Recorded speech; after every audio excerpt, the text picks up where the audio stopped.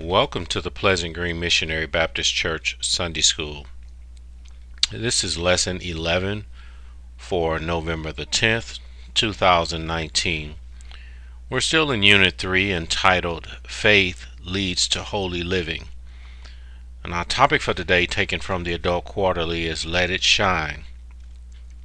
The devotion reading comes out of 2 Corinthians chapter 5, verses 1 through 10. Background scripture is taken from 1 Thessalonians chapter 1 verses 2 through 10, and we will be studying today from 1 Thessalonians chapter 1 verses 2 through 10. Our key verse reads, "You became a model to all the believers in Macedonia and Achaia. The Lord's message rang out from you not only in Macedonia and Achaia.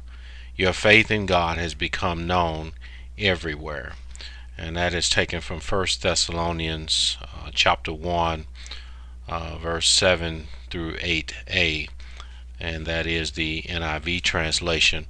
Our lesson aims today, number one, is to comprehend the importance of the witness of the Thessalonian Christians despite their trials. Secondly, to appreciate the role of faithful imitators of Christ. And then thirdly, to become positive examples of faith and love to other believers in Christ. We have three outlines today that'll be a part of our lesson. The first outline is entitled Thanksgiving for the Faithful. Second outline is entitled The Response of the Faithful. And then our third outline is entitled The Example of the Faithful. So I certainly thank God for yet another opportunity to share God's Word with you from our Sunday school lesson, and we are hoping and praying that you will join us as we study together today from 1 Thessalonians chapter 1 verses 2 through 10. We're also going to share quite a few scriptures with you that will also help as you survey this lesson with us. But our biblical context for this lesson is as follows. The church in Thessalonica was established by Paul during his second missionary journey.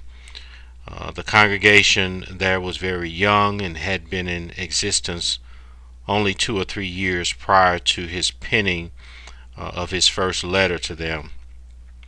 So this was a time of persecution for first century Christians. They faced stoning, beatings, crucifixion, torture, and death at the hands of the enemies of Christ and those who professed faith in him. So Paul wrote 1 Thessalonians to strengthen these young Christians in their faith and to clear up any misunderstanding about Christ's return to the earth.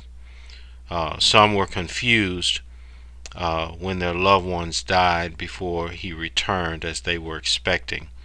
So as was his literary style, Paul began this letter by affirming them and thanking God for their faith and commending them for their exemplary reputation as followers of Christ. And so very beautiful letter written to a church that was growing, a church that was holding fast in spite of. Paul is really raving about their faithfulness in spite of what they were going through, and we're going to talk about how they were so successful, this church at Thessalonica. You might see some reference, you will see some reference in Acts chapter 17 regarding the church at Thessalonica. What I love about the Apostle Paul, as we get into this lesson today, it was his custom to check on churches, check on individuals, and I like to frame it as that he was checking on their faith.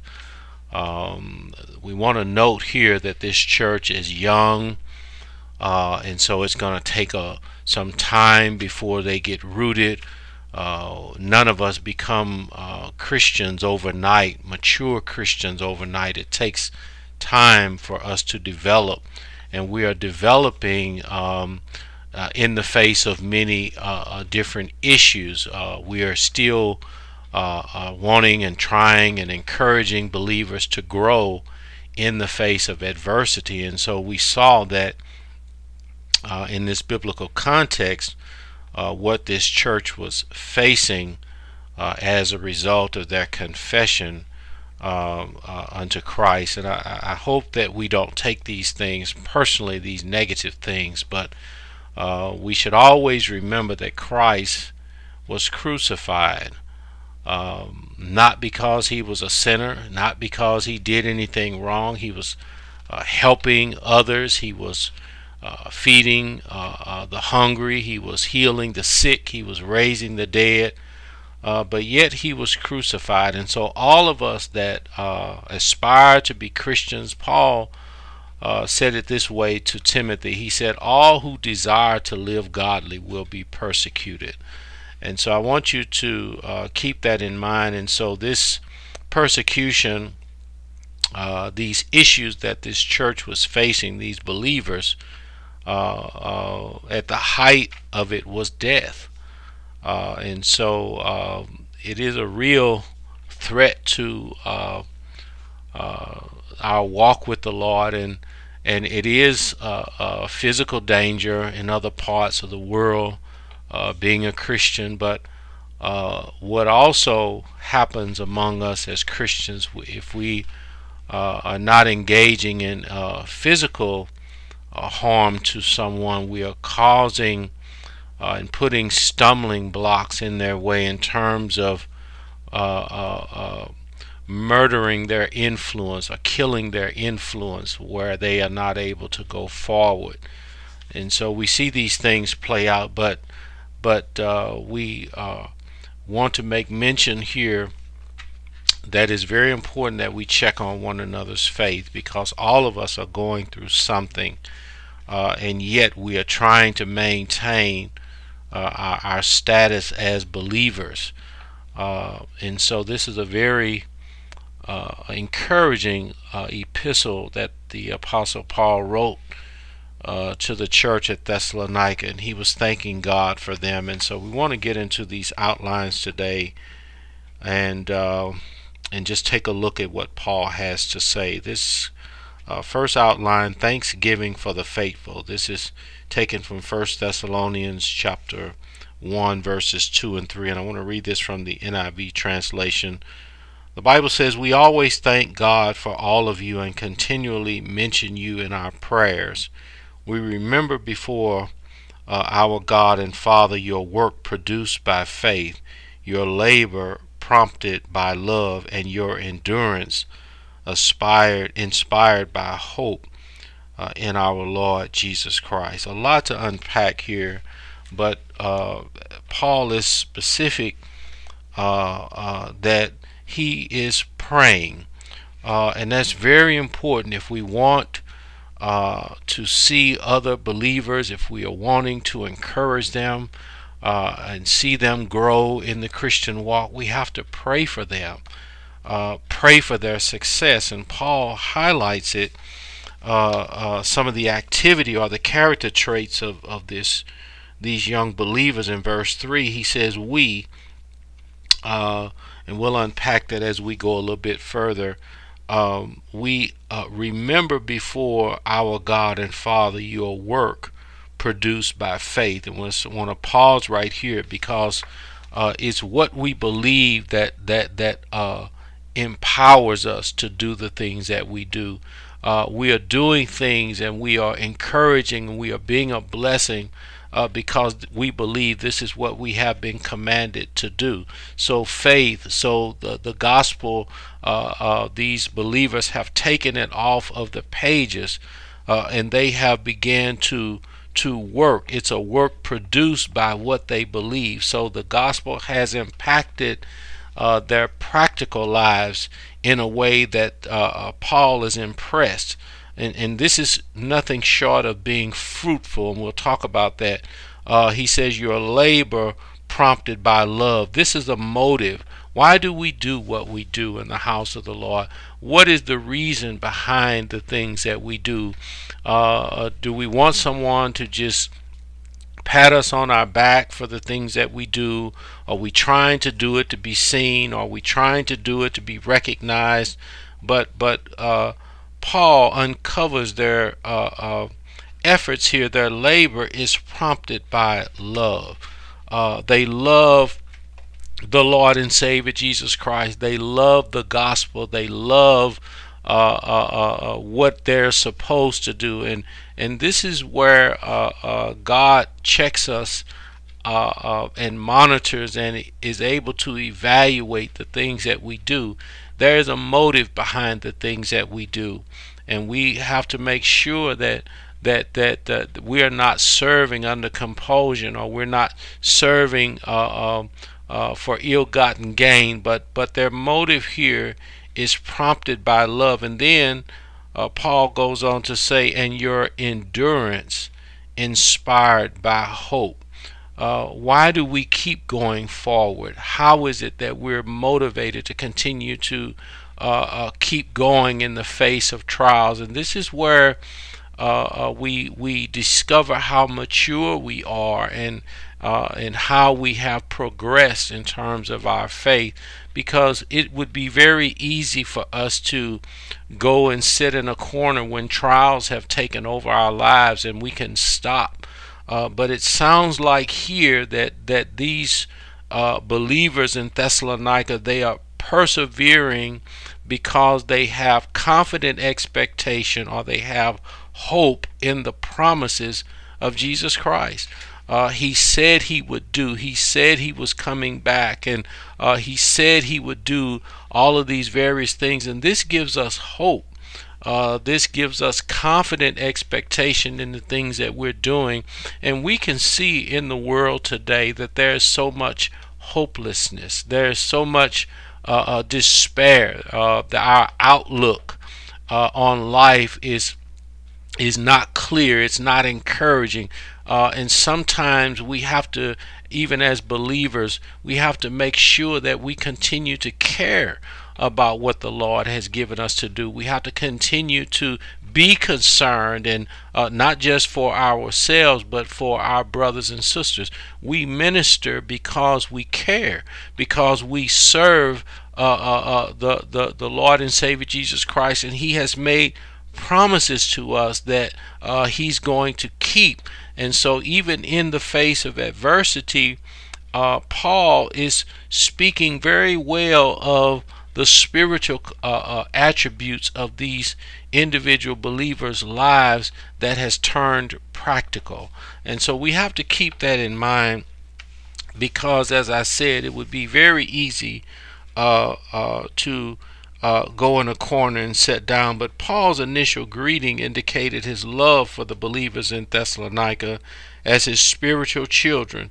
So he also introduced his co-workers, Silas and Timothy. That would be the we that we were talking about, that we read in verse 2 and 3. So in recognition of their genuine concern for the spiritual growth and well-being of the church as well. So Paul was a living example of the adage, practice what you preach. So this was especially obvious in his prayer life. He informed the Christians in Thessalonica that he was in constant prayer for them. Do we do that today? Are we in constant prayer for our brothers and sisters? We know I should not have to ask you, are you going through some things? Are you struggling in various areas of your life? I should understand that this is a part of the Christian walk, that this is a part, all of us as believers, the same thing that the enemy wants to do to me, he wants also to do to you, which is to destroy us out, and he wants to destroy our effectiveness and our ability to be bold witnesses of Jesus Christ. And it requires, we are commanded to pray for one another. And so this is what Paul is doing. He's praying that these individuals will continue in the faith. All of us get weak sometimes, and we need our brothers and sisters to pray for us that we maintain our integrity as Christians. So one of the distinguishing characteristics of an effective leader is intercessory prayer for those being led. So it is encouraging and comforting to know that your spiritual leader makes mention of you in prayer. You know, I was reminded of a dear friend of mine. He's gone to be with the Lord now, but he would always ask me, and he would say, "Reverend, are you praying for me?" And I would say, "Yes, Deacon, I'm praying for you." And he would say, "Are you calling out my name?" And I would say, "Yes, Deacon, I'm calling out your name." And he would say, "Yeah, continue to pray for me and call out my name." And so that's, it means something. We should not just say that just for the sake of saying things to one another, but we should earnestly pray for one another. We don't have to tell God all of the X's and O's about someone's life. He knows all of these things, but mention them in prayer, that God would have mercy upon them, that He would bless them to be successful. We have to pray God's speed upon our brothers and sisters who are laboring in the gospel and wanting to go forward. This is a church. This is corporate prayer that Paul is engaging in with others, interceding on behalf of these believers. You and I know what it means to when we first got saved, and how difficult it was for us to get adjusted to the Christian life, to get adjusted to the changing of friends and the changing of environments and the changing of habits and so on and so on. And so it can be very unsettling as we grow to understand how we are supposed to live. And so as a new convert, which is what these believers are in Thessalonica, they need encouragement. They need prayer. They need nurturing until they grow, and then they still need prayer. So finally, the hope of these Christians had in Jesus Christ motivated them to patiently endure and persevere while facing persecution. This is something that we don't talk a lot about as we go through things, because it's very challenging for us as we wait on God to deliver us, wait on God to open a door, wait on God to subdue an enemy, wait on God to change our circumstances. And sometimes in God's delaying is where it defines us as Christians. We are either going to endure it, or we may ultimately jump ship. We may lose faith, we may backslide, we may wander off and stray away from the faith. And so that's why we have to check on one another's faith, because we all react differently to trials.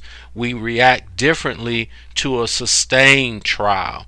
We react differently when God appears not to have heard our petitions and things like that. And so we wonder if we have been left out, if God has somehow forgotten. These things happen to us, and they are further enhanced by the enemy, who tells us negative things and discourages us and causes us to have fear and anxiety about the promises of God. And so even in the accolades that Paul is giving to this church at Thessalonica, there were some issues about the Lord's second coming that needed to be addressed because of what others might be saying. And this is where we need to make sure that we check on one another, because this would be a doctrinal matter that needed to be corrected. And Paul, if you read the entire epistle of 1 Thessalonians, he addresses that account as well, particularly in 1 Thessalonians chapter 4. So faith-driven works of righteousness, the display of self-sacrificing love, and the example of patient endurance are necessary practices if the world is to see what it means to be a Christian. And that's the part that, again, we may not hear so much about is that somebody's watching you go through your trial and how you react, and how you are faithful or not being faithful, or being consistent in your walk with the Lord. And sometimes we quietly lead people astray. We quietly put stumbling blocks in others' way who are watching us just to see what we will do. They have heard your profession and your confession of Jesus Christ, but now a trial is defining you, and so sometimes we react differently. And I just want to encourage you to hang in there, hold to God's hand. He won't leave you, and He won't forsake you. But the question is asked here: how can the church show more love to those in its immediate sphere of influence? And so these are more practical things. We can demonstrate our love by by what these excuse me, what these believers were doing in terms of acting out, or in a practical way. They were showing that they were in love with Christ and in love with one another. They were demonstrating in real time that they were just not talking the talk, but they were walking the walk. So there are a lot of practical things that we could do, particularly in terms of forgiving one another, helping one another, encouraging one another. Sometimes it just takes a smile, it takes a hug, it takes us really rolling up our sleeves to do the legwork, to show our brothers and sisters that we are concerned.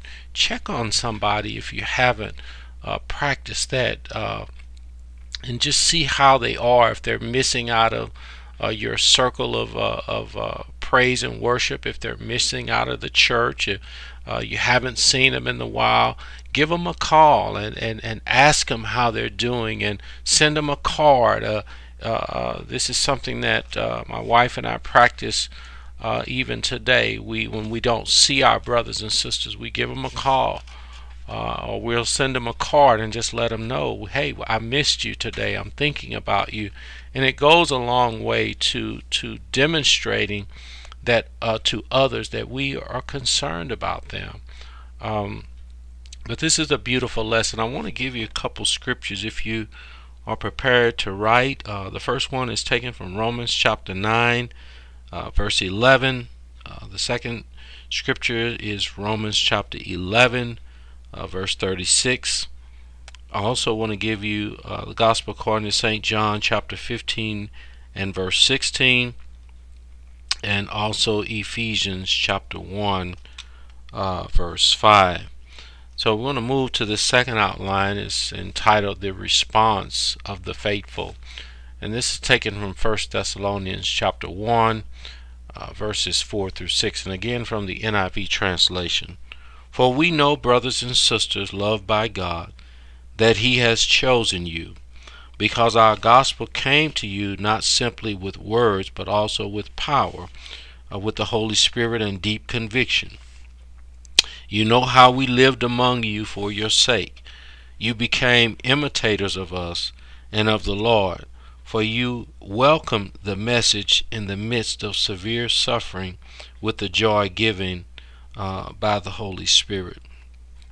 So Paul is just affirming here that they have been chosen by God. This distinction here, that they are His brothers and sisters, and God loves them. But Paul goes on to say, when the gospel came, not just preaching, but it also came with the power of the Holy Spirit and deep conviction. But Paul lives his lifestyle as witness to who he is, and that's very important. This is where what we believe becomes practical, and we're able to live this thing. We're able to, as the topic of our lesson lives for us, to let it shine. Let who we are be illuminated before the world, so the world can see who we are. So not only did these believers have what Paul was preaching, they was also comparing what he was preaching with his life. His life demonstrated power. You cannot live this Christian life without being empowered by the Holy Spirit.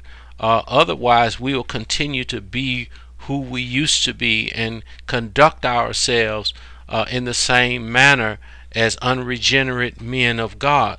But because of the power of God, Paul goes on to say, you know how we lived among you for your sake. How we live before the world is at stake. People watching us and being able to compare our talk with our walk is at stake. We can very easily cause someone to stumble and to fall just because of how we choose to live that is inconsistent with the Word of God. We can injure someone's faith, and they may not ever tell you that you were the one that caused them to go backward and not forward. So I think it's huge that Paul is not just preaching the gospel, but he is also using his life as an example. And then he said in verse 6 to these Christians that you became imitators of us. So our lifestyle and our message impacted your life, and it also modeled and mimicked that of our Lord and Savior Jesus Christ. This is huge. And he says you welcome the message. That's very important. I know that we want to witness, and we should. We are commanded to witness, to share our faith. But this is something that I teach in evangelism, is that you don't always have to say something. You don't always have to speak out who you are and what you believe. That comes, and that should be the case. But your life is a very effective witness for you. Some individuals will not allow you to say anything to them, but you can still live in a way that you can get the message across. Your lifestyle is huge. I hope we remember that because all of us need to do a better job of adhering to the teachings of Christ for the sake of someone else being saved. The book of Titus, if you've ever read that, it lists for us the adorning of the gospel, making it attractive. Titus talks about young men adorning the gospel, young women adorning the gospel, aged women adorning the gospel. What Paul is saying in that passage is that we have to make the gospel in our lives attractive, adorning to others. And there's a way various groups of people should be able to live in a certain way. And I love the way Titus breaks it down into various groups in society, even in the church, that we have a role to play. We have a definite role to play, whoever we are, that we might allow and demonstrate that the gospel, we should make it attractive, or we should make it inviting for others to want to be a part of that. You know, this was the evangelistic mission of Israel in the Old Testament. They were supposed to they were going to receive the promised land, a land flowing with milk and honey. They were supposed to have this great inheritance that God was giving to them. But God commanded them not to be like those in Canaan.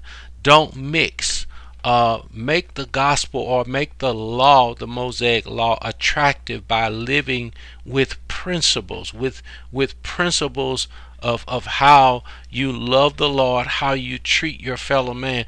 And those principles they were supposed to take with them and not mix in with the world, but they mixed. They mixed in with the world. And it frustrated the message that God wanted for the world. And if we are not going to live the way God tells us to live, it is going to frustrate the salvation of someone else. I hope you remember that. But this is beautiful the way Paul is laying this out, that they welcome the message in the midst of suffering. You know, we have to continue to pay attention to what the gospel is telling us to do, even though we're going through various things. And God knows we're going through things, but God still expects us to be believers, to be adherent to his word, even in the midst. And what Paul is saying here in the NIV, severe suffering. And we read the some of the issues that they were facing: stoning, beatings, crucifixion, torture. That's severe. But they welcomed the message even though they were going through. And Paul says here they had joy given by the Holy Spirit. And so I want to give you a few more scriptures that I would like for you to read, and then we'll talk about this joy. But I also want to give you Acts chapter 13 verse 52, Romans chapter 10 verse 18, and then if you know anything about Galatians chapter 5, you know that is a fruit of the Spirit, I believe, beginning at verse 22.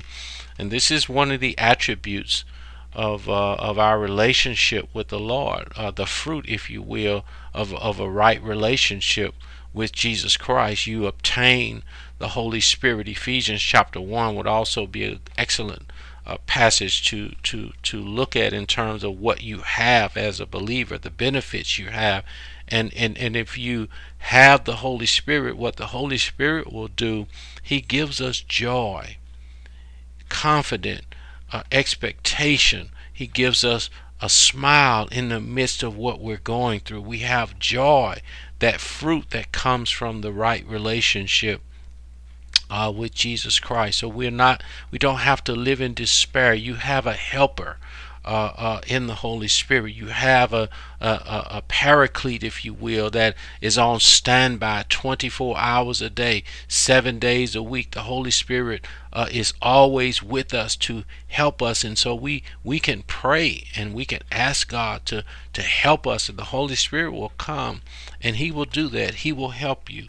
And so I'm a living witness. So one of the proofs of having been called to ministry is the production of fruit. That's how we know if we are in the right relationship with Jesus Christ, there's going to be fruit. And so this is what Paul is excited about. These individual believers, they had joy. And that's something. How can you have joy and things are not going well in your life? How can you have joy? How can you have peace that passeth all understanding, but yet your life, your world is full of trials? And so this is something that only God can do through the believer. And I hope that we will be encouraged today because of our relationship. This is something the enemy will not remind you of your relationship. He just highlights the negative things in your life. But you are a believer. You are a child of God. You are heir to the promises of God. And so this entitles us to some things, to the promises of God, and we can still have joy. We can still praise God and worship God even in the midst of trial and tribulation. And so this is something that we need to embrace. But some of the commentary here, and I just want to read this to you. It says, there will be trouble to face, but the presence of the Holy Spirit gives the believer power to endure with unspeakable joy. That is huge. There will be trouble. There will be difficulty. There will be trials, right? But through our relationship through Jesus Christ, through the power of the Holy Spirit. God has turned it around many times in our lives to demonstrate to us that he still sits on the throne. So whatever you're going through, it's not bigger than your Savior. Whatever you're going through, it's not bigger than the Holy Spirit. And so at some point you can expect God to show up in your life, because that's what he does for his own. And so we are encouraged by this unspeakable joy. And so I love this, what Paul is saying here. So, but these believers in Thessalonica, don't want us to miss this. They embrace the gospel. They embrace the preaching of the gospel. They embraced the message of Jesus Christ. And so as they mixed faith with what they heard, they were the recipients of this fruit. Another question here in the quarterly: how can the focus of local congregations be intentionally directed toward making disciples that imitate Jesus Christ? So we have to do a better job of making the case of the potential compromises that face the church today. We have to be more intentional about requiring and checking on one another to see if they are having issues, and we have to bring these things out. I think we need to be able to talk about these things in a way, because sometimes we are afraid to say that we are weak, or we had a problem, or we didn't particular matter didn't work out well in terms of you adhering to the faith. And so I think if we talk about these things and just strengthen one another through the things that perhaps didn't work out, and better be able to lift the gospel. Perhaps you didn't obey the Lord the way that you should have, and there are others who can help us. This is what testifying is all about. It builds up others.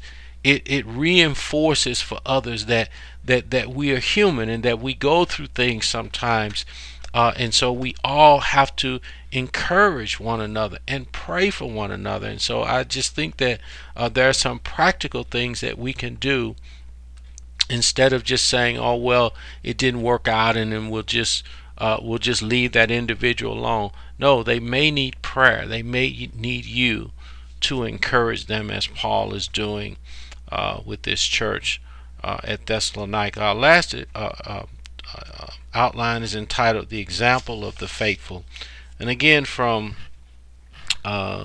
this is 1 Thessalonians chapter 1, verses 7 through 10 from the NIV translation. And so you became a model to all believers in Macedonia and Achaia.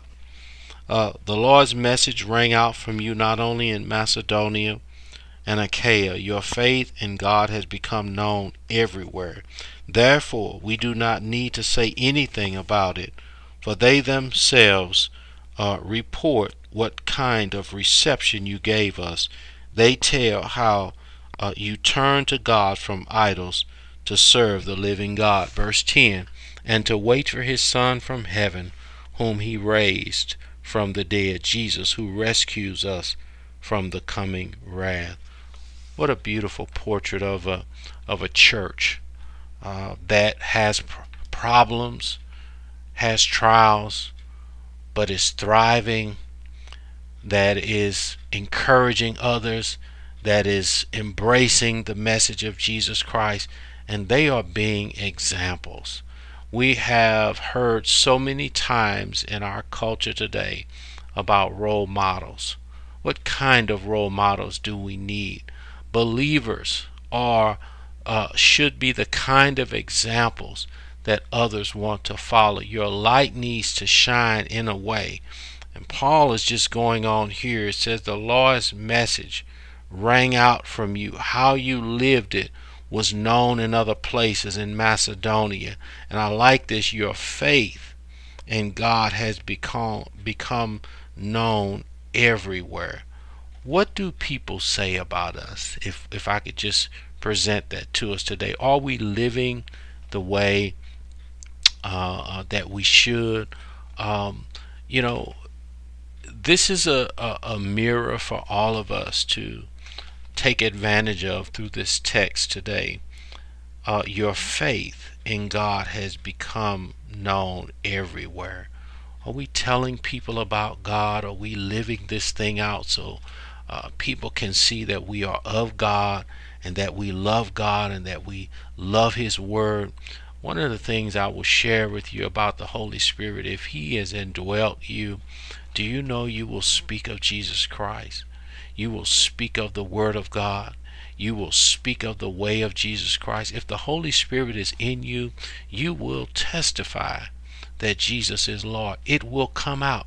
You will not be able to keep that secret. If the Lord is in your life, if the Holy Spirit is in you, you will say these things. And so I do give God the praise for these believers in Thessalonica. But I think we need to look at the fact that who's infusing them? They can't get the glory for this. They cannot get the glory for how they are living. God will not share His glory with another.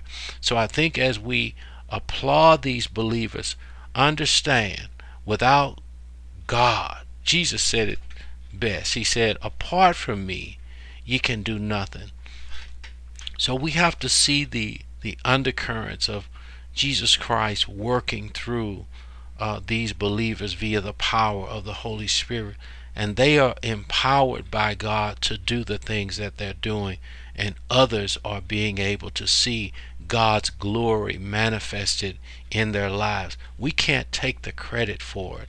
I cannot take the credit for God sustaining me. I can't testify to anyone that it was my goodness and it was all of my intellect and that caused me. No, I have to give God the glory for sustaining me, for giving me the ability to do the things that I do. I have to give vent to the Holy Spirit for empowering me, because I know without Him and apart from Him, I can do nothing. So I want us to temper this with what Paul is saying about this church.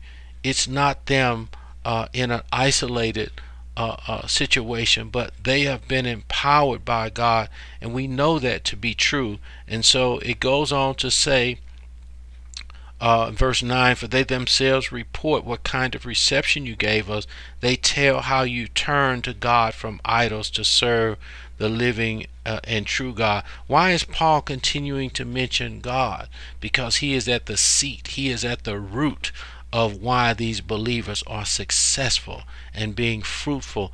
The joy they had is of the Holy Spirit. The works, the faith, all of these things belong to God. Even turning, God is giving them to the ability to turn away from other deities. And I hope that you would look at your leisure some of the other religions that were being practiced in Thessalonica, and you will see all of the different so-called gods of their day. And it took God to keep them through in the midst of all of this. We are in this world, but we don't keep ourselves. It takes God to keep us. It takes God to watch over us. It takes God to manifest His power in our lives so we can stay the course. God gets all of the glory for who these believers are and what they have been able to accomplish in their lives. Let us not forget that.